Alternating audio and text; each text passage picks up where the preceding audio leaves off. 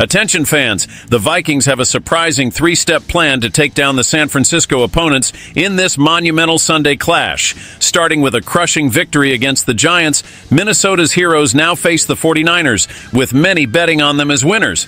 But nothing is impossible when you have courage and strategy. We will explore three vital paths that could define the game this Sunday. Want to know what they are? Welcome! Show your Viking support by reaching 100 thumbs up on today's video.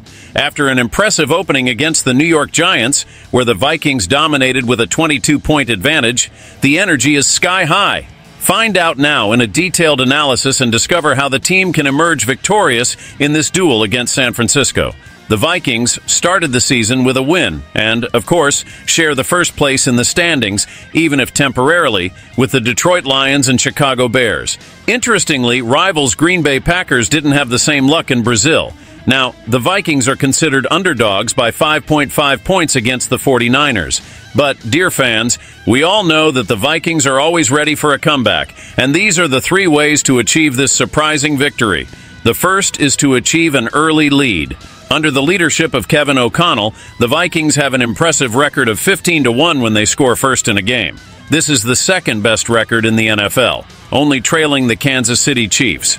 The average NFL team wins about 60% of the time after scoring first, while O'Connell's Vikings flirt with a 94% winning rate. What does this mean? That scoring first and, of course, often is crucial, especially against an opponent like the 49ers. Alongside the tactic of scoring points first, the second factor is Aaron Jones continuing strong in his running.